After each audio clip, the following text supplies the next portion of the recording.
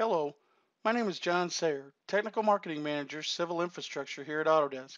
Today I'd like to talk to you about one of the What's New features in AutoCAD Civil 3D 2016, working with point clouds. When using AutoCAD Civil 3D 2016, you can also take advantage of newer enhanced tools in Autodesk AutoCAD 2016. When working with point clouds, you will see product enhancements such as point cloud object snaps, point cloud crop states, and an addition to the point cloud manager that displays the on-off buttons for scans and regions that you would be applying inside of Recap. This gives you more functionality for the user to visually display and use the point cloud data. So let's take a look. I'm going to bring in a point cloud here, and I'm going to use the XREF manager to bring it in. There's a couple different ways we could bring it in, but for now I'm going to just bring it in through the XREF manager. So I'm going to drop down and select attach my point cloud, and I've got a point cloud out here. I can use either an RCP file or RCS file from Recap. Go ahead and add it. You'll see it looks much like when you add a XREF to a drawing. Just go ahead and select the defaults here, and my point cloud is in my drawing. Now, once I select the point cloud, I get a contextual tab in my ribbon. I can start to manipulate the point cloud with using some of the tools inside of this ribbon. So I can change my point size. So if I zoom in here, right, I can pick an area where I'm going to really try and work. And I can grab point size here and I can move that up and down. So that would change the point size. So if there was a grouping of points that wasn't near this tight, then you might increase the size of the points so that you can see them a little bit better. In this particular case, this cloud, there's a lot of points, so I'm not going to need to do that. I can actually change the level of detail. So I can move the level of detail back.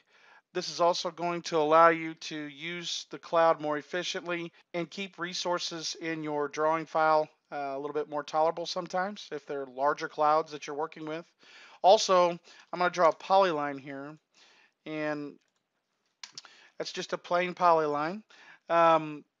Select my cloud again, and you can see if I turn the level of detail down, I can then see the polyline that's underneath the point cloud.